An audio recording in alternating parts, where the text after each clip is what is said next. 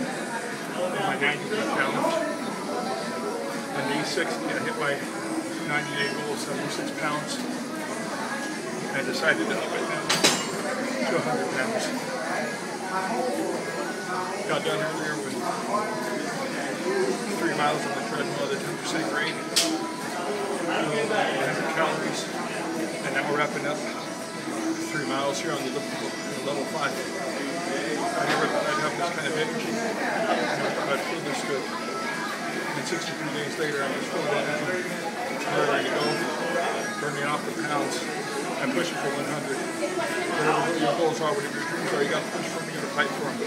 Sitting around isn't going to get them done. Thinking about it isn't going to get them. Planning for it isn't going to get it done. You just got to get out there and get it done. And I encourage you today, whatever your goals are, whatever your dreams are, fight for them.